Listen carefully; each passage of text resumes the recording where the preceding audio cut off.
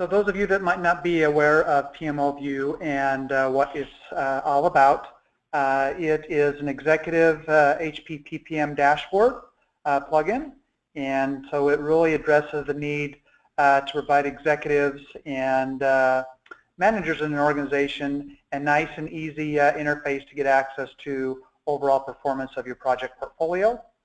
Also, you can use it actually to pull in information, say from Excel, if you've got other business units that are using Excel to manage their projects.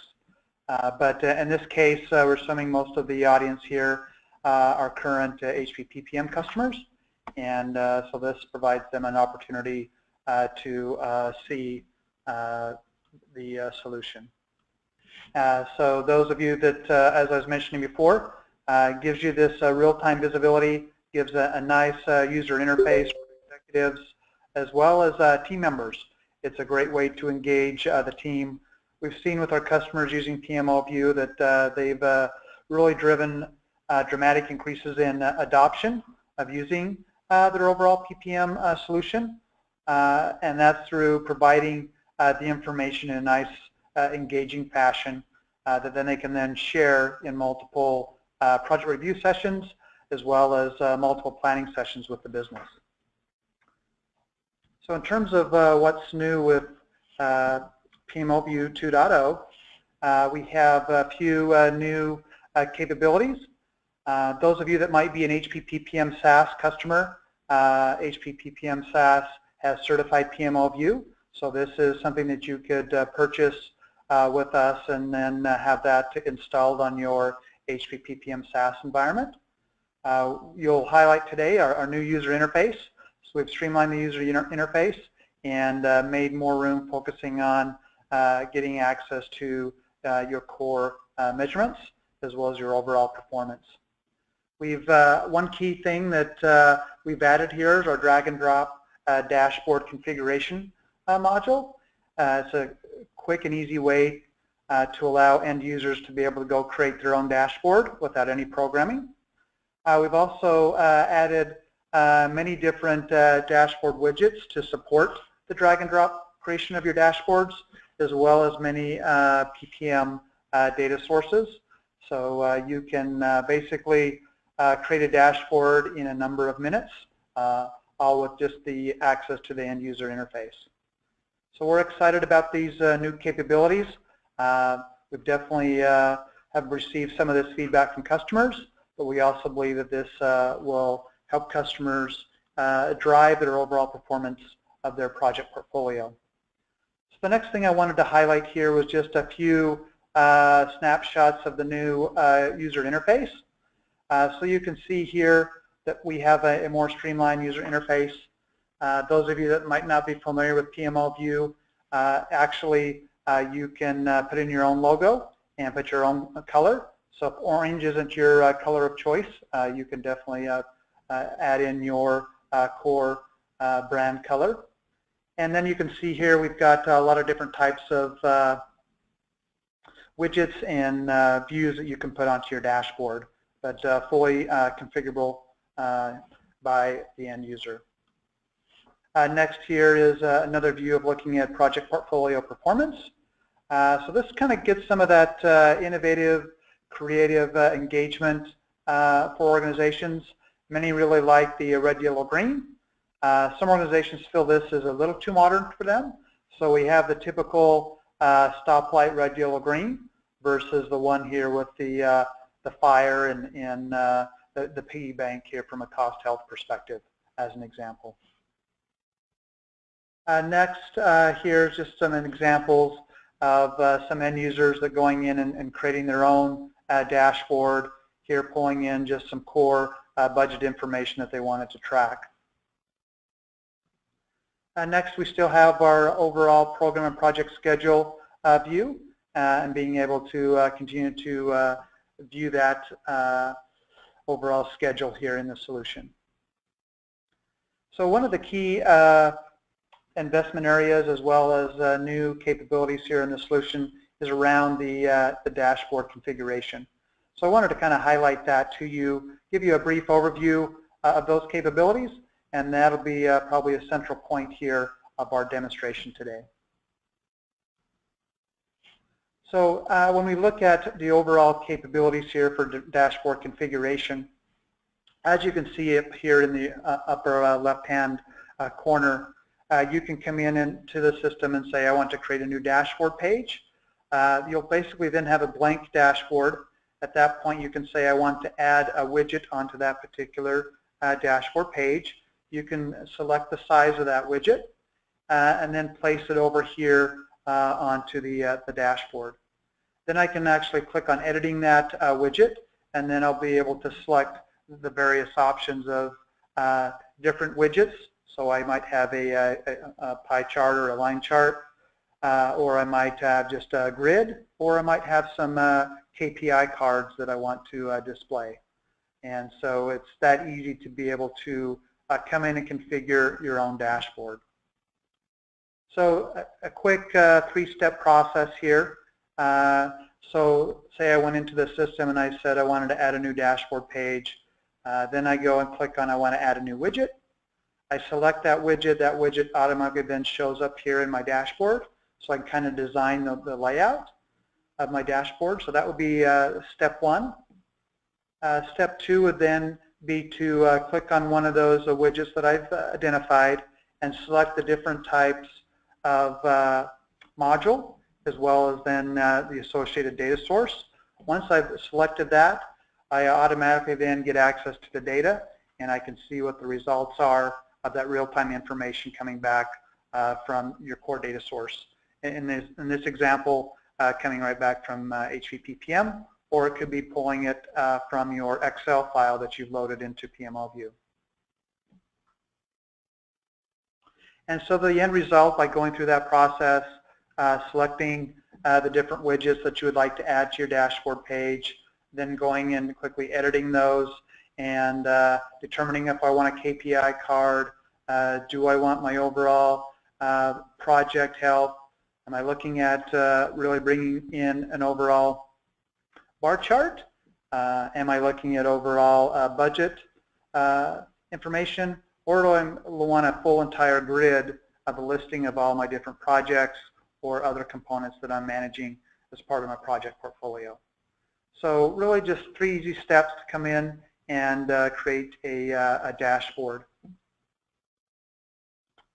So what we'd like to do next is move in and do a demonstration. So I'm going to log in here to PMO View. So I've logged in here to a PMO View. You can see here that we've streamlined the interface. So very streamlined here on top, maximizing the actual room for the actual performance information. And then the ability to still tab along from different, say, dashboards or modules that you've created. I can look over here and see, do I have additional tabs that I might have set up. So I could come over here and look at the portfolio tab, and I could look at the particular dashboard here in terms of my overall portfolio summary. And so you can see here how I've got a broad set of out-of-the-box KPIs that I can report against, as well as a lot of out-of-the-box pie charts, a lot of out-of-the-box information to really bring in all of your project information as an example. In this case, if I wanted to go back over here to the main page and actually look at the budget page, we can navigate here to this budget page. So here I'm seeing overall number of projects that we have, what our current budgeted cost, the actual cost, any approved cost that we have, what's the current spend rate, what's our budget actuals, as well as then I've got various pie charts here. Here we're looking at a percentage or number of projects by project type, if you will. Then over here we're looking at the overall dollar amount for each month as an example. And then down here at the bottom we have the project listing. And so I see my general information. I can actually scroll over and get more information there. As well as we have the ability, just like we had before, to select which particular columns you would like to see. once you do that, it saves it, and it will just show those columns the next time you come in and use that dashboard. So that kind of gives you a quick overview here of the system. We're going to go into some of these other capabilities here in a minute. So what I'm going to do next is jump in and show how to create your own dashboard page. And so I'm going to come in and look here and say I want to go in and edit. At that particular point, I could come in here and actually edit a particular dashboard page and move things around. So I could come in and do that. At this particular case, we're going to go in and actually create a new dashboard. So here I want to go in and create a new dashboard, and we'll just call this a demo dashboard. And here then I get to select who I'm kind of publishing that to, who will have access to this particular dashboard. So I can pick individuals that would have access to the dashboard. And so then I can come over here to my new tab that I've set up, and I can look at adding more information. So here it's asking me to put in more information about this tab, and I'll just say this is my demo tab. And so here I can basically come in and create and design my own dashboard. So I can select the size and shape of a widget that I would like to include. So I like to kind of this size, and I could start adding those here to the dashboard. So if I wanted to do a few of those, I could actually add those here to the dashboard. And then I could also come in and say I wanted another item here on my dashboard. So I could go through that process and continue to add more items to my dashboard. So at this point, I could come over here and start then editing each one of these widgets. And I can put a name or a title on those. I can also then select the module. So we have our card modules. So those are out-of-the-box cards. We've got charts. So if you're looking for the bar chart, we have grids. We have the KPI cards, milestones, pie charts. So we have multiple different modules that you can select. So in this case, I want to go look at budget information. And then from there, it'll tell me what data sources are available for that module. And I can click Save. So immediately now I'll be able to look at the overall budget. You notice in this case, I didn't put a title, but I could come back in here and I could put a title on this. And so now I have my budget widget here and reporting overall current budget of my project portfolio. Next, I could come in and say, let's go in and actually add a grid here so I can start to look at a listing of our projects. So in this case, I select grid, then I would select the different data sources. So if it's capacity details or my change request details, if I'm looking at my issue list, if I wanted to look at my projects, if I wanted to look at project details. So in this case, I'm going to look at project details, and I'm going to select that. So it's going to immediately apply that data source and actually bring that data here all within the dashboard. So at this point in time, I could actually use this drill in and actually look at the status report associated with these projects. I can scroll across here and use that immediately.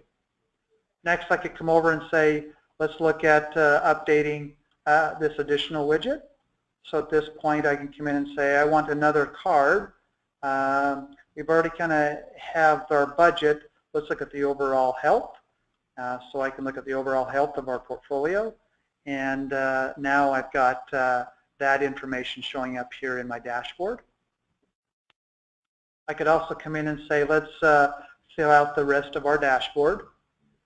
So I can add cards here along the top and really kind of fill out our overall dashboard here. And it looks like I'll add one more to round out the top row. So now I've kind of got the design here of this particular dashboard. So in this case, I can come in and edit the widget. Instead of using one of the kind of health cards, if you will, I can come in and say, I want to go pull in a KPI card. And so then I've got a list of my different KPIs.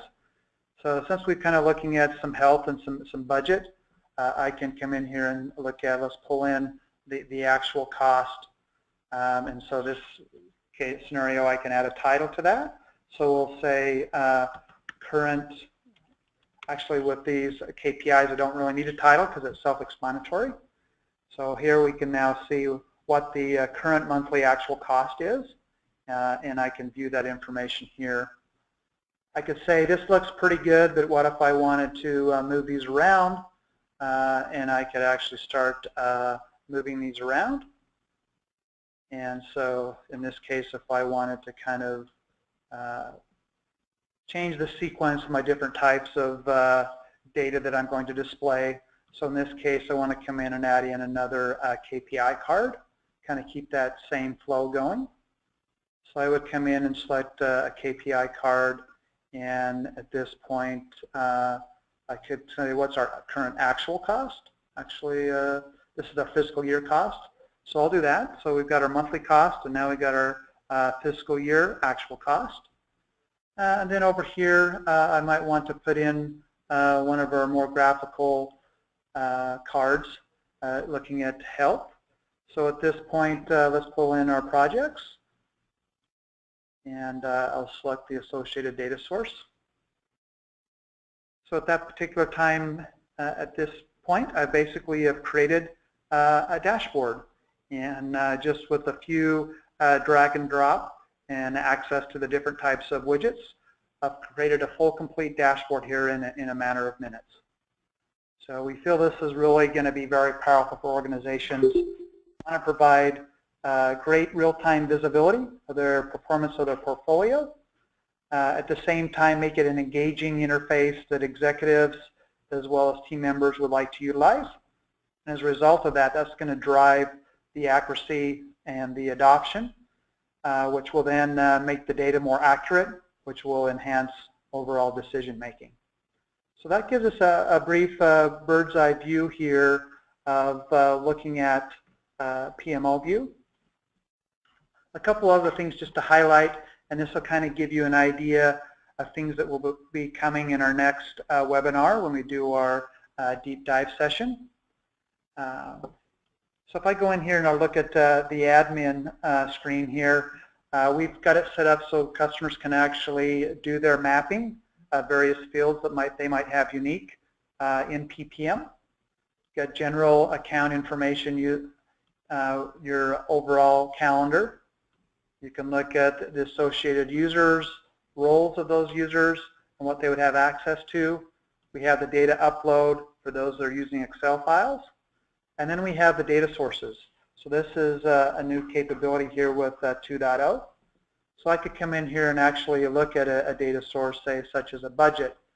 And when you look at this particular data source, you can see that this particular data source is aligned to specific types of modules, certain types of filters, whether or not it's going to show totals. And you can down see here the different columns. And you actually get to set the behavior and how that will appear in the particular widget in the dashboard. So we've really taken away the need for actually doing coding to create your data sources. There is a capability that you can basically include in, say, your script to do your query, but you can control all the features and functions and the visualizations here within the data source capability as part of the administration module.